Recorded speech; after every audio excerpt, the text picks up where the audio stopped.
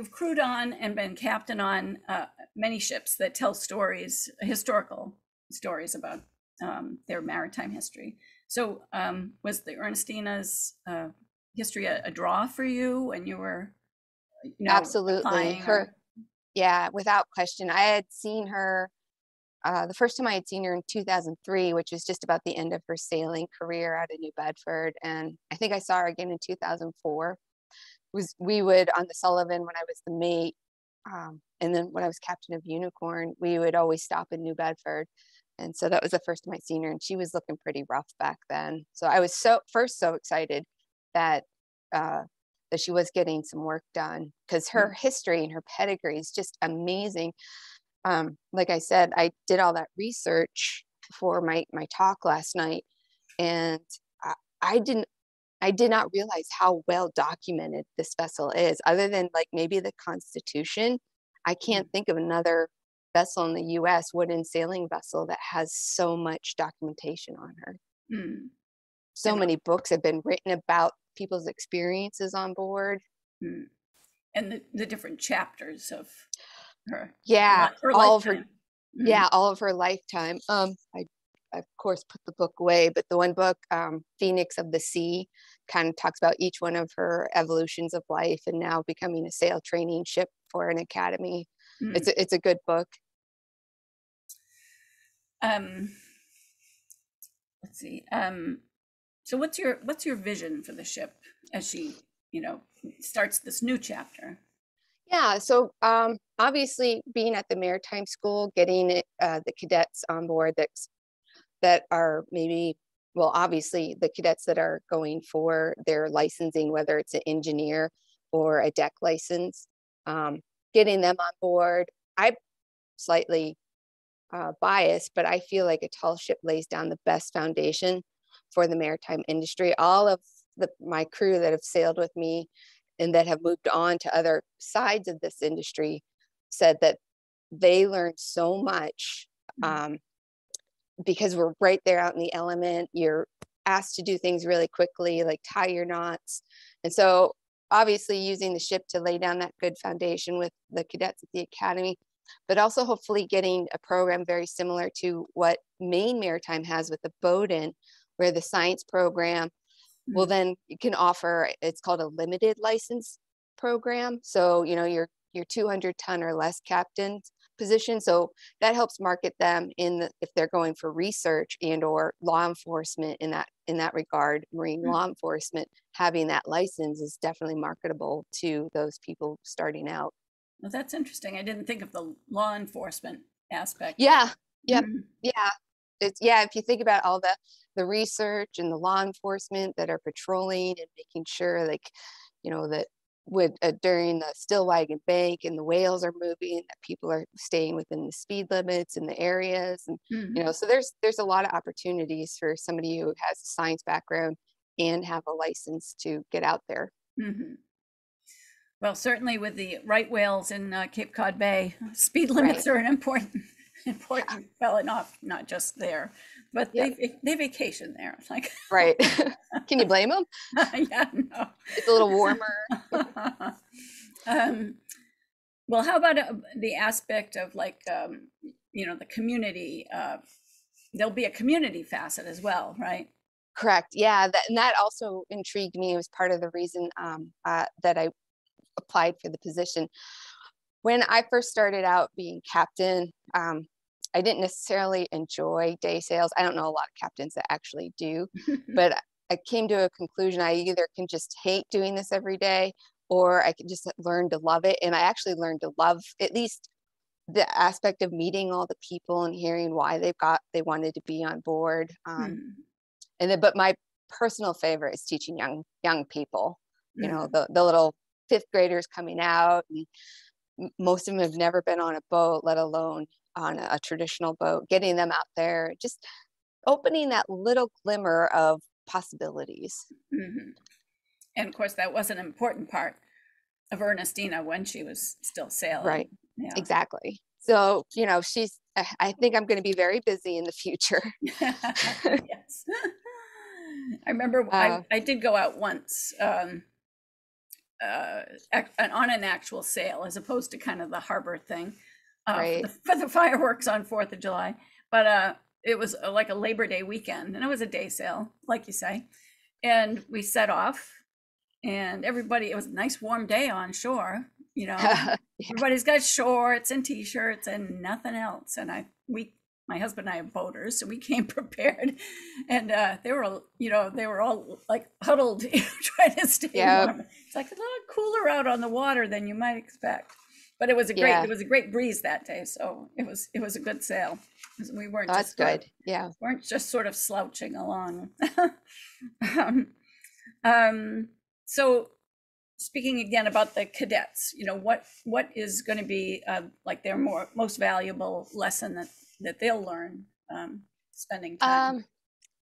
It's hard to say. I haven't really had a lot of time to talk to the deck department and the marine department or the marine engineering department to find out how they feel that we can use the ship to help, you know, again, lay down that foundation. But I think one of the things that cadets will take away is situational awareness, because I've worked on research boats. And so when you're inside and it's air conditioned and it's comfortable or heated, you know, you kind of it doesn't keep you in that sharp mode all the time. But when you're out in the elements, the entire watch, so you, depending on what kind of watch system you're doing, you know, that 4 or 5 hour watches, you're out in the elements, and you see the weather developing a little bit quicker because you're experiencing it firsthand.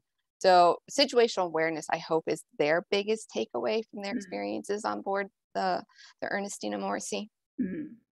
And I suppose you'll be a role model in your, how you would say it, your command of the vessel. I hope so. I mean, I try to lead by example. I'm definitely one of those captains that will still help do dishes at the end of the day. And I don't feel I'm so important that I can't help clean the boat. You know, if I have other important captain jobs that require me to be there and not help out, I will go do those, obviously. But if I have time on my hands and I'm watching the crew and the cadets do dishes, you know, I like to joke with my crew and students from the past is, before I was a captain, I was human. People kind of put captains in this weird realm of like, first we're infallible and we're unapproachable, you know, because that was, you know, but there is a hierarchy at the academy because it is a military school. And so we'll keep up to that at the appropriate times without question. Right. You know, when I'm on deck, it's Captain Krihwan. You know, well, to the cadets, it'll always be that. But like to my crew, they call me Tiffany when we're not in a working mode and social or we're done for the day. Yeah. So I hope that makes a role model out of that, you know, we're all in this together. There's a great course you have to take to get your upper level license called Bridge Resource Management. And that big takeaway from that is, if you're the captain of the vessel, you have all these resources in your people to help you make good decisions. Although ultimately it is on the captain to make the decision. However, you know, you have these other people that might have some really good insight or seeing it from a perspective you don't. So, you know, that's why I try and make sure I'm approachable and try not to get that attitude. Yeah, the sort of my way or the highway. Yeah. Because then when it does go bad, and it will, it's inevitable. You're out in a marine environment and a storm will come up, or you'll have a mechanical failure or something like that. You know, we're a team. We're all in it together. And I may not know the best way to resolve that situation. So, do you actually have a classroom role as like a faculty member, or are you considered faculty? I'm considered administrative. So like I'm with the dean. He's my immediate boss, James McKenna, and then he reports to the provost. So I'm at the administrative level of it. So I'm not faculty, although I do hope someday to help teach courses like the basic safety training and that sort of thing, because I really love safety. If I had to geek out over something, I really love learning about safety and knowing how everything works, and then educating people about, you know, different safety equipment options, proper use, proper storage, proper inspections. Yeah. So I hope to teach that. I'm sure once this comes out and they hear that, I've already talked to the dean about it. He's excited too, but I think the academy will also be excited. Well, it's sort of safety is job one, right? Is nothing more important. Exactly. It has nothing to do with my pride, as everything with getting the people back on shore safely and getting the vessel keeping. Somebody described a captain's job as first keeping the water out and keeping the people in. It sums it up a bit. There's obviously a bit more to it. That's very good though. And easy to remember. Yeah, the fundamentals. So some people in New Bedford area are still smarting at the loss of the Charles Morgan. Back in understandably 1941, and it was an amazing day when she came sailing back into the harbor. To a wild reception. I'm sure. So, what would you say to those who fear that Ernestina-Morrissey is kind of losing her connection to New Bedford? I would definitely distinguish that thought in that she's definitely committed to being in New Bedford. She's going to winter there for sure. And then also in the legislation, there's a requirement for us to service the youth of the area. And again, that's kind of where my heart's at. Working with college students is kind of like a new realm for me. Mm-hmm. So, nobody likes change. I'm really good at the public thing, and I'm really good at this younger student thing. So the college thing is new for me and figuring out how to integrate that. But I selfishly want to make sure we're getting the young students out there and opening up their world a little bit. So I hope people don't continue that fear if that's the outcome. It's still New Bedford's boat without question. And that's her home port. Yep, that's what it says on the back of her stern. And officially, yeah. That's where I live because the boat's there, going to be there quite a bit. Mm-hmm. Well, yes, I'm sure people will be happy to hear that, because it's sort of, a case of, out of sight, out of mind, and to some degree, right. She's been gone so long. Right. And that just briefly, that fact that she's been gone so long, but people are still so heavily involved and concerned and excited about her is fabulous. I grew up in Erie, Pennsylvania, which has the Brig Niagara. So Erie and New Bedford, I would say size-wise, are very similar. They both have a lot of ownership of their ships, and the community at large know about it. Now, when I was in Milwaukee for 12 years on the Denis Sullivan, people every single day would say, I had no idea this was here. It was the best. Okay. Yeah. The best kept secret. There's like more than 1 million people, if you count the suburbs of Milwaukee, plus all the tourism, because there's big summer festivals right next door.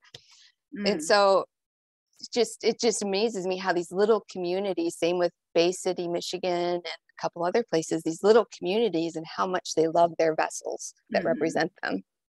Yeah, it's one of those things like, every so often you'll hear someone say, oh, I've never been to the Whaling Museum. And it's sort of, how could you possibly not? Right. Yeah, well, if you're a school kid in New Bedford, I don't know if there's a certain age at which everybody gets trotted through there or whatever. Right. But that's interesting to hear. Let's see.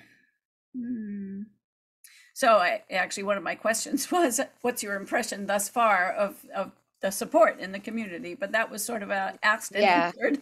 Yep. It's amazing. It's great. You walk around just in the little shops down by the museum and the waterfront, and there's pictures of her everywhere. Yeah. So yeah, I guess it's sort of pride of place kind of thing.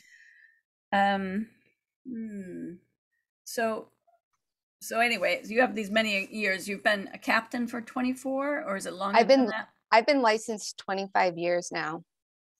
And what was the license level? You had talked about the different tonnage and. Yeah, so my first license was for 25 tons. And then it went up to then 50 ton. And I think I skipped 100 ton and went right to 150. I don't remember anymore. I'd have to get them all out. And then the Coast Guard was changing a bunch of things. So I worked really hard to get in under the old requirements, because they've increased the requirements for your 500 ton license now, and ocean. So I just, like gangbusters, just, kept going and getting it all done. So I didn't have to deal with the changes. A lot of people did that, actually. So it's like coursework and experience, or? It is. Yep.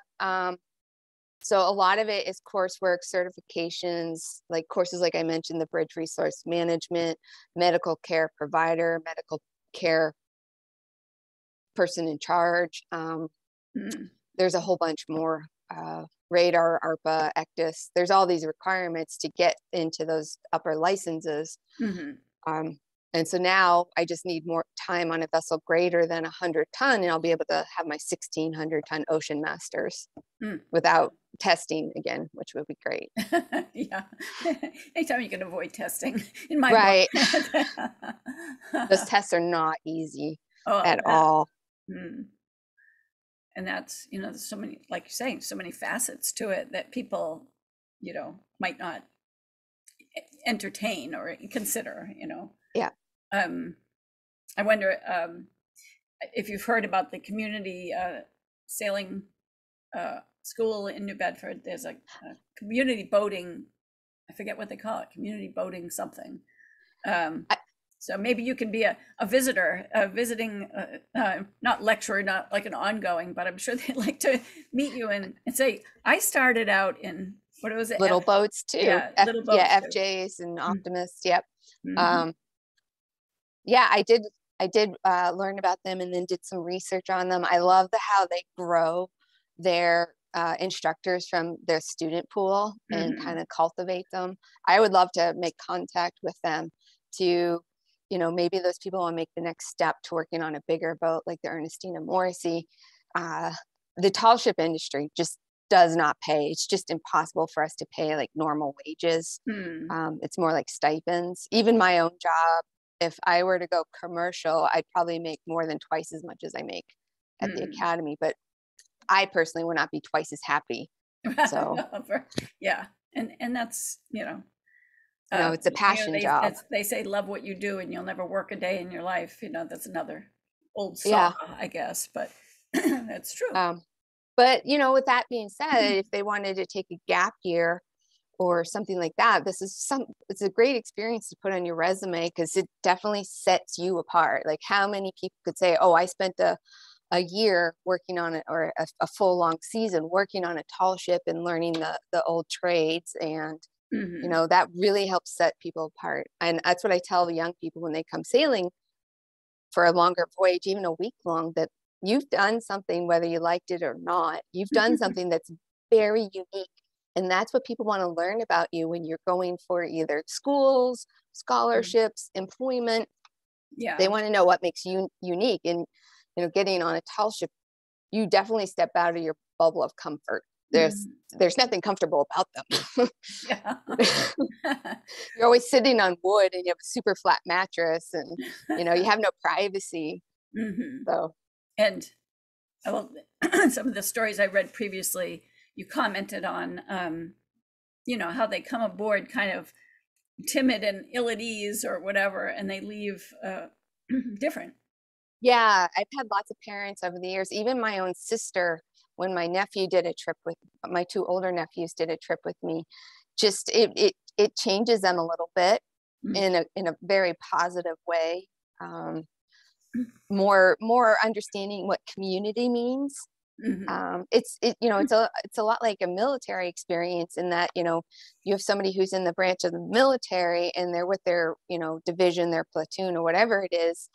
And, that's that camaraderie, which us civilians, we don't get a lot of that. We work with our people at work, but then we go home. But like in the military and on board ships, you live with those people for a certain amount of time. They become your extended family, as it were. And so, the community, the students seeing the community, us all working together, whether it's a great day or a horrible day, keeping the boat going, and whatever the direction is, meaning programming or just getting or just point B without us all being seasick and passed out from exhaustion. Yeah. And hopefully, you know, under sunny skies and with fair winds, right? That's never the case. It's so rare to get like the perfect day.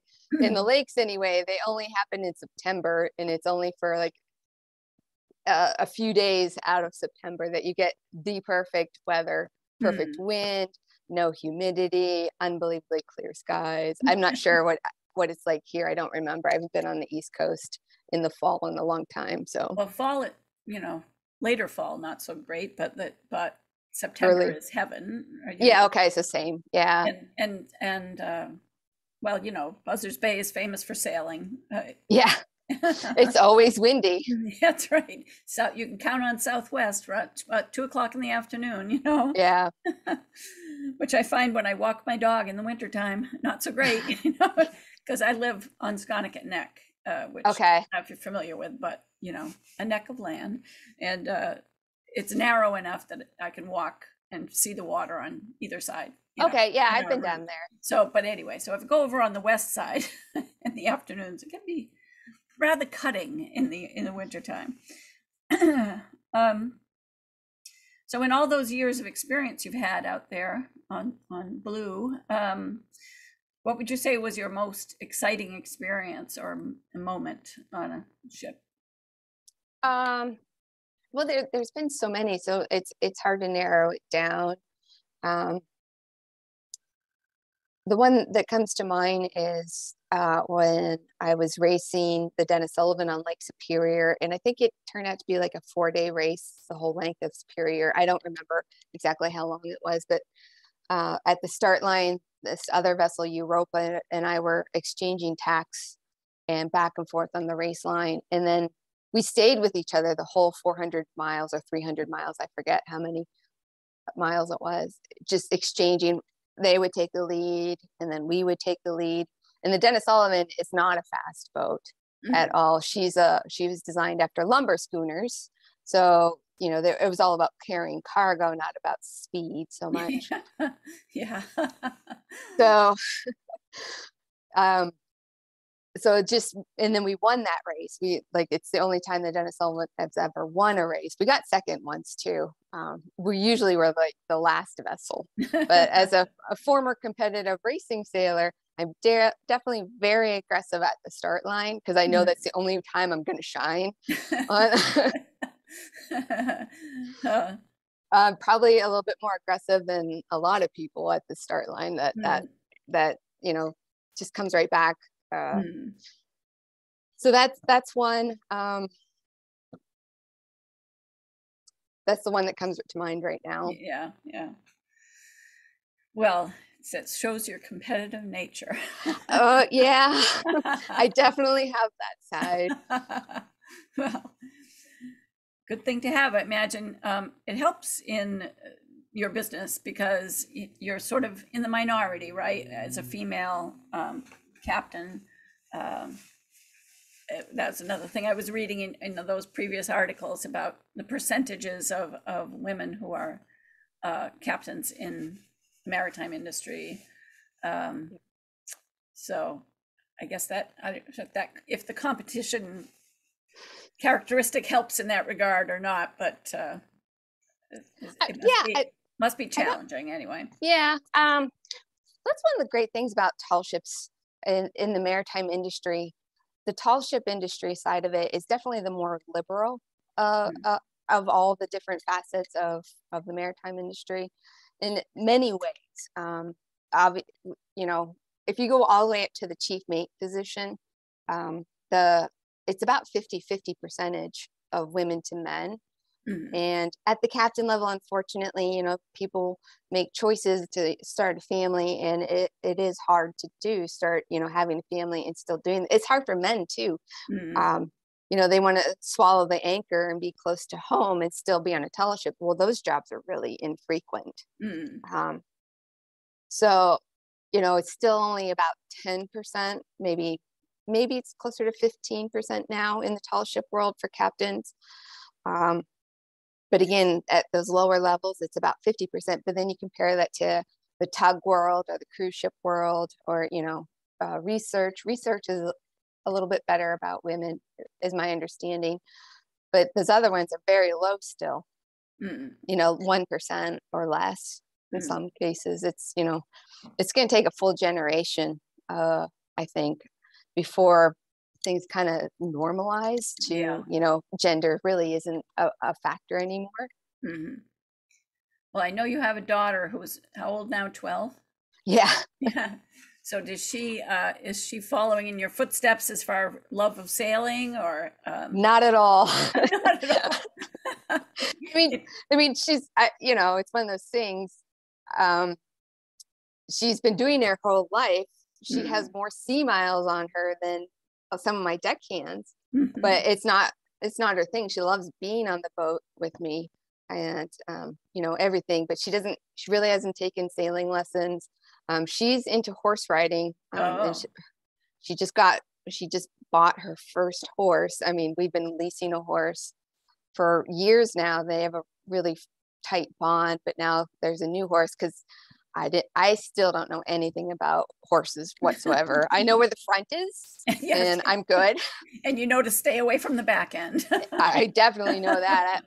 But, the horse that she had been riding is kind of maxed out. He's older, so she's into dressage and eventing, jumping.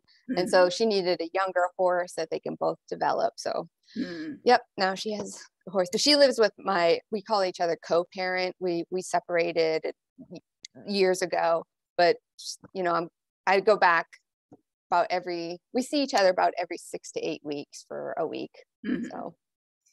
And so when you're on the ship, she's with your partner or former co-parent. Yeah. Try to put a positive spin on it. Yeah. And then sometimes she's come out on the ship with me during the pandemic right after the shutdown was lifted in Wisconsin. I had bought a wooden boat and I told myself I would never do that. Yes. Yeah. But it turned out to be a really great experience because she needed restored. And so every weekend at Friday, Carson and I would go up.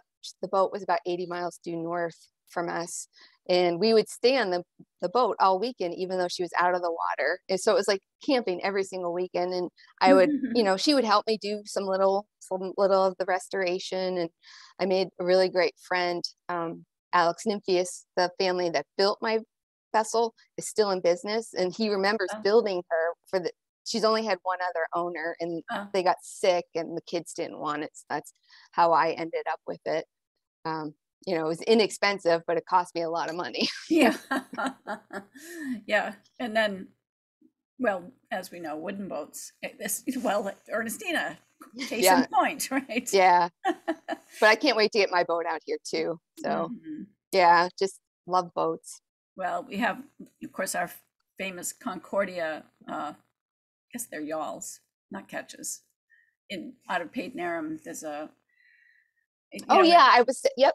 And people talk about, oh my God, what it costs to maintain them. So there's people with lots of zeros after their bank accounts that can have those. But right, my husband's father was a charter captain, mostly down in the Bahamas, and he had an Alden schooner. Okay. Yep. Heron. And then later on, he was a professional driver for people in Florida. People in Palm.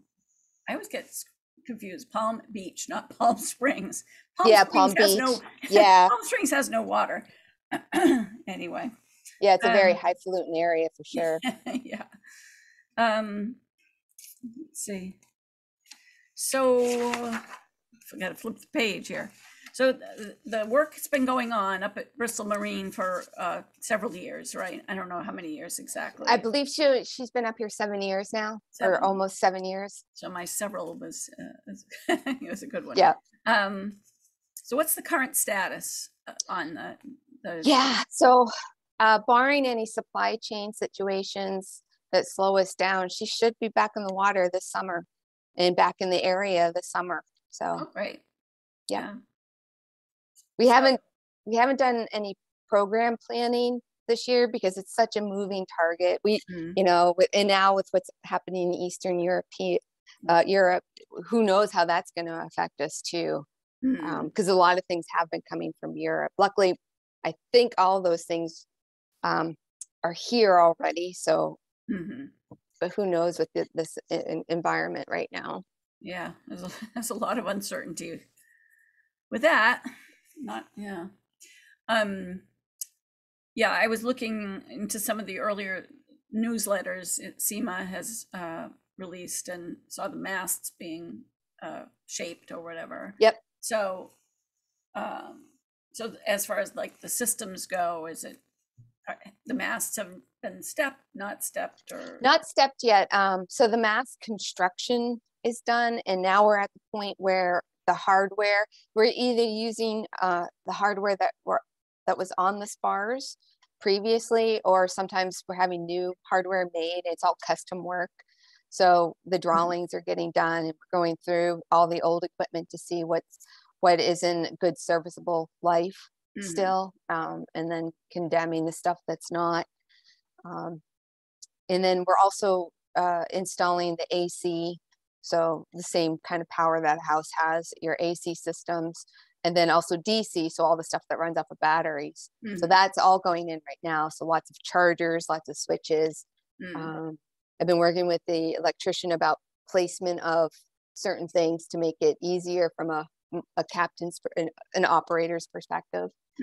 Just because an electrician thinks this is a good spot for something doesn't necessarily mean in the application world, in a tall ship, that's a good spot. Yeah. But the electrician's very good.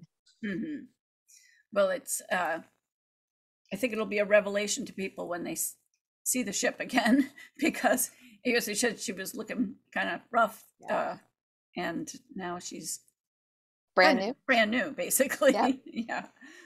She had a major facelift. Well, and a bottom lift too. Yeah, she just had, if we could get all that kind of work done to us, right? Yeah. Make us look 20 again. Yeah. Well, my husband and I were up in Booth Bay. I don't know, must have been the summer before the lockdown. Everything is BC, right? Before COVID. And anyway, walked down to the boatyard to see how things were going. Oh, she looks a lot different now. You probably saw her when she was still just frame and deck beams and that. Yeah, but I follow the newsletters and stuff. Let's see. So you said launching hopefully summertime, and then so the ship supporters can expect to hopefully welcome her back sometime in the summer. Correct. Yeah.